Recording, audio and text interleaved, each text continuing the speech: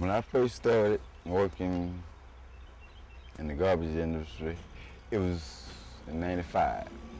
It was good because it taught me what men go through out there every day picking up trash. The first thing we did was to create slinging 2 cans in the air, dumping them at once. Then they started, okay, well, shit, I know I gotta run back over here to this house, say like 15, 10 yards. Save myself some time.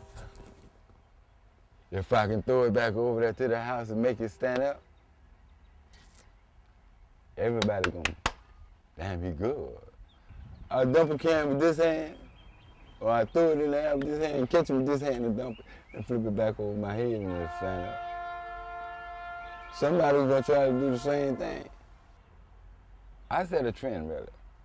A lot of the things you see, and I'm not telling you a lie, a lot of the things that you see, or people see these hoppers do on this West Bank, they got that from me. I'm serious. I tell you, anybody can be made to become a friend if you treat them with kindness and respect.